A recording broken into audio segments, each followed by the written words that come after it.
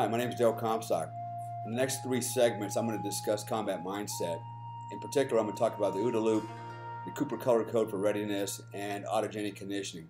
These are mental tools that you can use to help improve your readiness in a survival situation or in any type of a fight or flight situation, or any situation where you're under duress or under stress and you need to act quickly and effectively.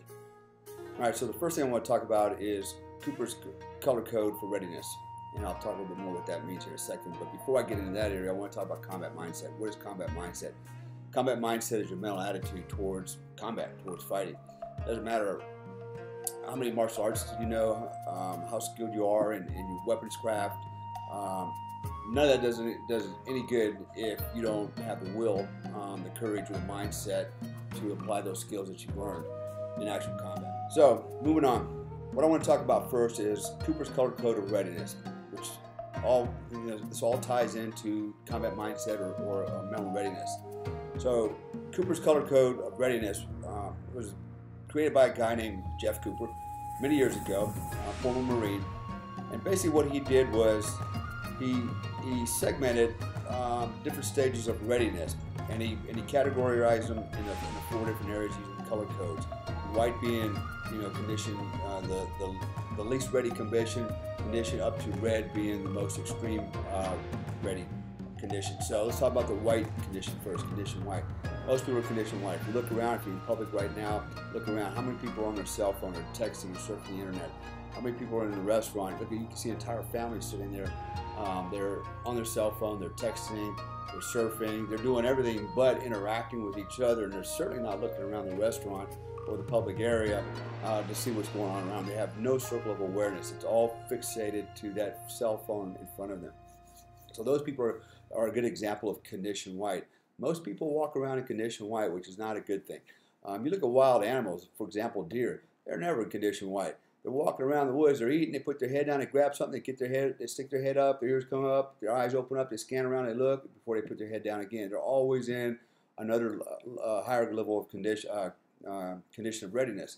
So condition white, basically, you ain't ready for anything, and you're a vulnerable little deer in the woods that's not paying attention.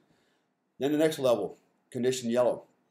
Now condition yellow, basically means that you're in a condition where you're more alert, you're more observant of what's going on around you. You see something, you dial in on it, you analyze it real quick. You assess whether it's a threat or not, or something to concern yourself with, and then you move on. Most people should be in condition yellow all the time. In fact, even in your sleep, you should be condition yellow. Whereas you would think that, well, if you're asleep, you're in condition white because you're not aware.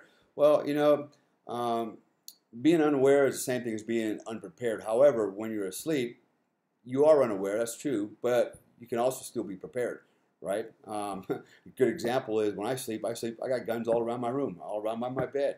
I've got an alarm system, I got dogs. So I'm still prepared, even though I may not have no awareness because I'm sleeping, but I'm still prepared. Condition yellow, we're obviously prepared, and we're aware of what's going on. And we're dialed in anything that is different in our environment that might cue us into something that we need to concern ourselves with or not. Next condition, condition orange. Now, condition orange is a heightened sense of readiness, meaning, there may be an imminent threat. There's something. You're at that point where you're ready to go into full combat mode, but you're not quite there yet. But you're on heightened alert. For example, you're laying in your bed, but you're not asleep at night. All of a sudden, you hear the glass break in the front window in your living room. Well, that might put you in condition orange very easily, condition orange, and teetering on condition red. Condition orange, you're like, I just heard some glass break. Was that my front living room? You get up, grab your weapon, you move out, start moving to the living room, and guess what? Now you're in condition red. Condition red means you're ready for an intruder to come that's inside your house and may engage you. So you're in that condition red, and you're ready to go back into condition orange if you need to. And once you figure out, my window didn't break, it was something else, somebody dropped the bottle outside, you'll start going back down into condition yellow until you go to sleep and you end up in condition white. So those are your different conditions. So normally what you want to do is always be in condition yellow at all times. Go to condition orange when you're in a situation where you need to be a little bit more aware. The threat's a little bit higher. You're much more vulnerable, and you want to have that. You want to be prepared for anything. And then condition red is threats imminent. You're in a bad situation.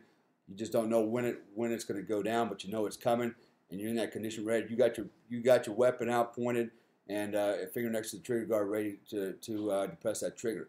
So that's condition red. Now, we can't walk around all day in condition red. Just can't do it. In fact, if we do that, eventually we'll just become so desensitized to everything that we'll end up naturally drifting back down into condition yellow and maybe even condition white. Condition orange, same thing. We can't walk around all day paranoid, at everything. We're going to naturally have to relax. It's mentally taxing, and the same thing. Eventually, you lose your focus. But condition yellow is something that we can all manage, and it's natural to be in that condition, to walk around, be alert, keep your head up. Don't do dumb things like walk around with your cell phone in your hand, you're texting and you're surfing the internet while you're walking down the streets, or sitting in a restaurant, or in a public area, or anywhere that it could potentially be an elevated threat. Those are some things to consider when you're out and about, is the levels of condition. If you can pass that on to your family members to all be that way, then as a group, as a force, you're going to be that much more secure. There's nothing more aggravating when I go out to a restaurant, for example. I see an entire family literally sitting there.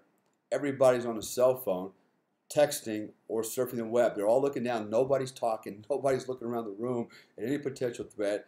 They're not observing anything. They're not observing that one guy that's out of place and is getting ready to pull a gun out and start shooting everybody. If you can get everybody to cultivate that mindset, it's just like a herd of deer again. You notice in a herd of deer, a herd of wild animals, horses, whatever it is, you have animals always popping their heads up, looking around. They're scanning, they're smelling the air, they're looking, they're listening before they put their head down and graze again. As they put their head down, other animals lift their heads up, so they're always pulling security for the group. So there's always this awareness going on. All the animals don't all have their heads down at one time, their ears back and their eyes closed, they're eating because they know their life depends on it. And that's kind of the mindset that you should take every day of your life, because you just never know. That one time when you're not paying attention might be the time that you get jumped, you get mugged, you get kidnapped, you get run over by a bus, you fall into a hole, whatever it might be. So again, it's another tool for life. You can't walk around and go, I'm going to be in condition white, I'm going to be in condition yellow, condition orange, and condition red. It's really nothing more than developing a mindset so that you're always in those kind of conditions all the time. And really what we're saying, and what I'm saying is, always be in condition yellow, always be kind of a little bit of a heightened sense of alertness, and then be prepared to go into orange, and then jump into full combat mode into condition red if you need to.